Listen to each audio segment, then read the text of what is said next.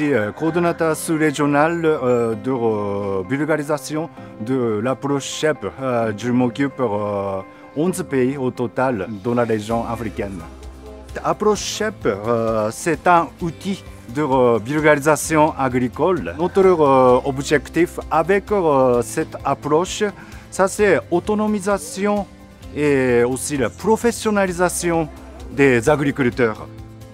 Ici à Madagascar, depuis l'année 2015, on a travaillé étroitement avec la direction de la formation agricole et aussi les écoles attachées au ministère de l'Agriculture comme CAFPA et FTA. SHEP Approach offers a series of trainings in an optimal order for the capacity development of its target farmers. This order is called SHEP's 4 Essential Steps. Step 1. Share goal with farmers. Sensitization workshop. Selection of target groups. First and foremost, SHEP regards sharing its goal and vision with the beneficiary farmers as a crucial first step, because it's the farmers themselves, after all, who make the most effort to materialize economically viable farming businesses throughout the training course. Farmers need to be convinced of and agree with the goal SHEP tries to achieve. Organizing a sensitization workshop is a specific way to share this goal with the target farmers. Step 2. Farmers' awareness is raised. Participative baseline survey, market survey. The second step is concerned with raising farmers' awareness in the area of opportunities and potential of farm enterprise. This step is extremely important since without its awareness, the farmers have less chance to be motivated in making a commitment to change their farming practices for the better. This step mainly involves exposing the farmers to business and market realities. Activities for Step 2 include participatory baseline survey featuring cost-benefit analysis of farm management and market survey conducted by farmers themselves. Step 3. Farmers make decisions. Selection of target produce, production calendar. With the awareness and new knowledge that farmers gained in the second step, they can make decisions to make a change. This is the third step. The process involves selecting target produce and making a plan called production calendar so that the farmers will be able to strategically supply their target produce to the specific markets of their choice with the right timing. Step 4. Farmers acquire skills. Training of extension officers in field trainings. As the last step, the SHEP implementers provide technical solutions for the farmers through in-field trainings on produce or the crops the farmers selected, so that they can produce their target produce as they have planned. This is the particularity of SHEP Approach.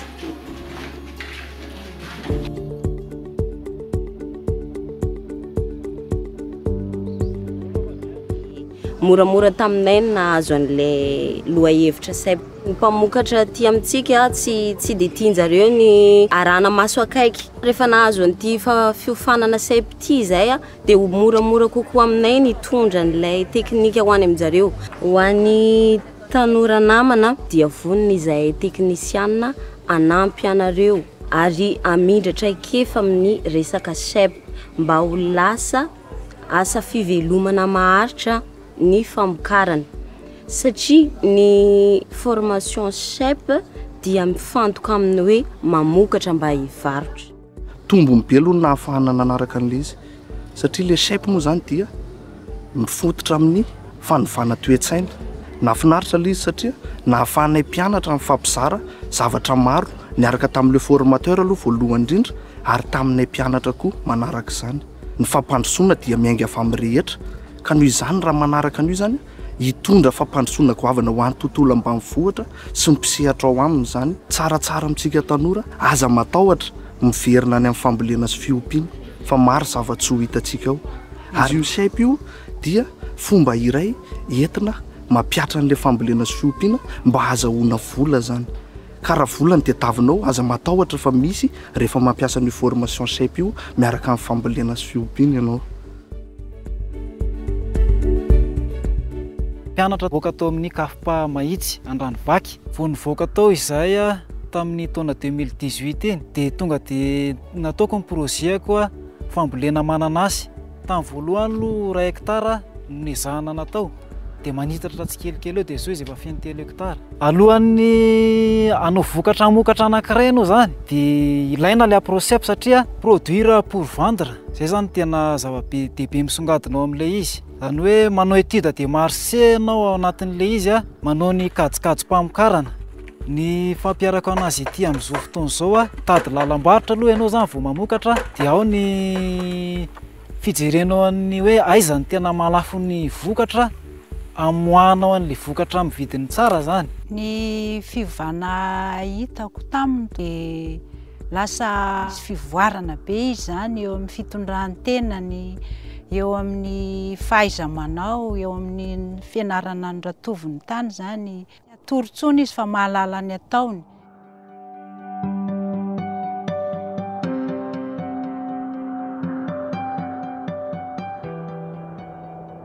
Aty amin'ny commune rurale ny Tsiromandidy zay amin'izao manao resaka poule pondeuse aloha zany ny activité première anay hatramin'izao. Dia ankoatran'izay manao kisoa ihany koa zay sady mamboly katsaka. Dia ny approche par SHEP koa moa zany nahafahanay nivelatra kokoa tao anatin'ny resaka hoe fandraharana zany.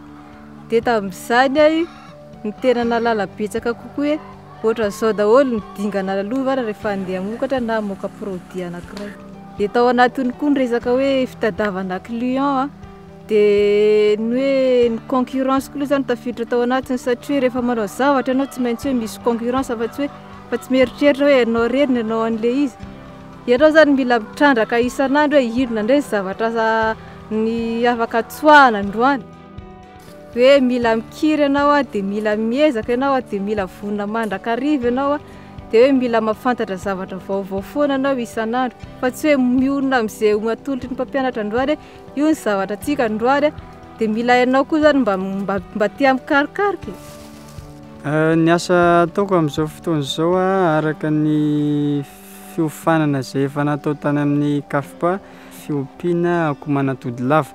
Le approche SHEP zany dia resaka ohatrany hoe analyse-na partie prenante, zany hoe fijerevana raha ohatra hoe misy projet iray eritreretina ho atao dia jerena daholo no manodidina iny resaka hoe fournisseur, client, concurrent. Dia misy ihany koa tao le fomba fiteny hoe manao étude aloha ianao dia avy eo le étude anao iny analysena dia avy eo ampiarina. Tsapako aloha zany zao ilaina le approche SHEP satria betsaka zany ny zavatra tsy nisy hatramin'izay efa lasa ohatrany hoe ananako amin'izao fotoana izao. Raha tsy teny fotsiny ohatra hoe miresaka tracteur zany, resaka hoe jiro ao an-trano ohatr'izay.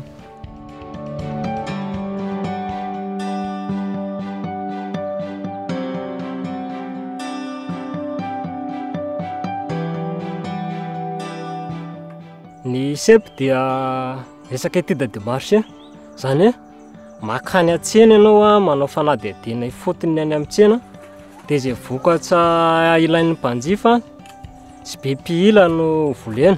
Nanao ny étude de marché zany satria tia fantatra ny zavatra mandeha dia lasa za nandeha nakany amin'ny tsena nanalavory zany anay no tsena lehibe. Ny toerana misy anahy dia toerana azo safidianana tsara mihitsy amin'ny resaka fambolena anana. Mitombo ny azo aloha dia mitombo ny vola, zany hoe lafo le anana satria tsisy mpifaninana firy zany no mitonja eny amin'ny tsena. Araka ny formation izay natao tao amin'ny kafipahanja vaky mahitsy no nahatonga anay nanao ny fitsidiana ireo tsena lehibe ary za somary gaga ihany nahita fa kay ve misy anana amin'ireo toerana reny.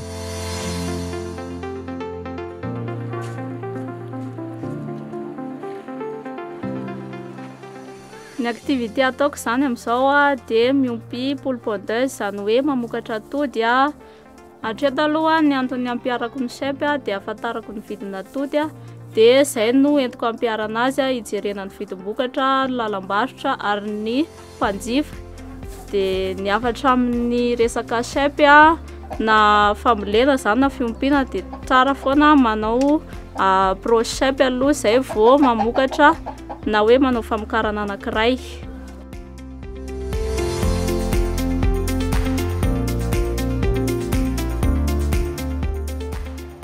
Famokarana ataonay mahakasika ny famokarana kisoa. Ao anatin'izay famokarana kisoa zay sady manao fanadavezana zay no mampiteraka. Dia misy ihany koa ny activité anay mitoto provandy manao fambolena katsaka dia manao fiompiana kogasy ihany koa. Ny approche SHEP dia isan'ny hoe tena fiainana. Zay no ilazako anazy tena fiainana mihitsy ao anatin'ny tontolo ny fandraharana satria misy moa ilay fomba fiteny efa mety efa fantatsika hoe produire pour vendre dia zay no tena bazin'ilay satria mamokatra ianao tsy hoe mamokatra fahatany fa mamokatra ianao mba mamoaka vokatra zavatra ilain'ny tsena. Raha ohatra ny anay zao ohatra hoe famokarana kisoa eto Madagascar mbola tsy ampy be dia be zany vokatra kisoa zany. Dia tao anatin'izay no hoe nanaovana ny étude de marché nalalana ny ilainy le tsena hoe vokatra kisoa ohatrohatran'izao tsy matavy fa vokatra kisoa nofosana no ilain'ny tsena dia zay no vokarina eto zany dia manentana ary manao torohevitra mihitsy ho an'ny tanora na tsy tanora ihany koa arao ny formation SHEP fa tena zava-dehibe ao amin'ny tontolo ny fandraharana. Ny approche SHEP dia dingana iray ahafahanao manatanteraka famokarana anankiray. Izany hoe rehefa hanao ny famokarana anankiray ianao tsy maintsy aloha ianao ny voalohany mijery hoe inona ilay zavatra vokarinao dia aiza ny tsena hamarotanao ilay vokatra, ilain'ny vokatra ve ilay tsenanao. Faharoa manarak'izay dia manao ny resaka compte d'exploitation ianao amin'ilay tetikasanao hoe tokony azona tombo ve ilay projet sa manahoana mety ho faty antoka mety ho hita, manahoana ny tombony mety ho azo.